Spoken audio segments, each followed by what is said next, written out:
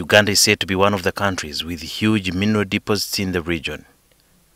Government, through the Ministry of Energy, is embarking on exploitation of some of the hidden treasures.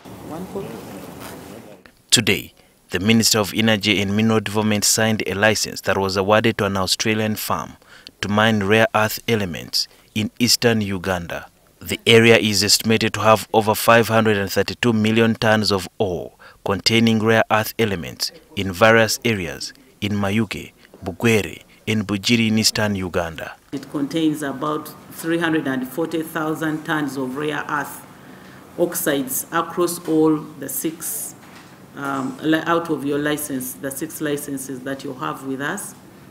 And this large-scale license award represents the first step in developing one of the world's largest, most advanced development-ready heavy rare earth element assets. The following are the terms and conditions that the government has set for the developer. You will commence mine development operations, including construction activities, after full payment and compensation for the exclusive use of the affected land. I congratulate you on that.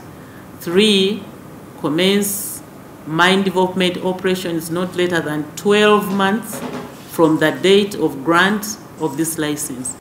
Although it's not clear how many people will be affected by the project, Nankabirwa stated that all persons affected by the project will be compensated. When we come and request you to move, it's because we want you to move so that we can use the resources under your land which are given to government by law.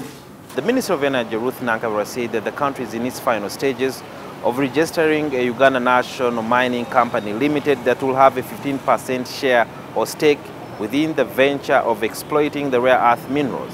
So what is the take home for Ugandans beyond the employment opportunities that might arise during the exploitation? Whatever they get, you get 15%.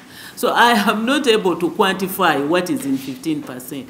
The other advantages are that we shall require local content, participation.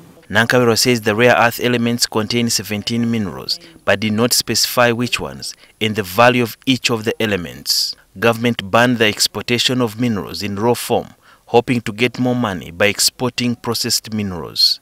Sudil Byarhanga, NTV.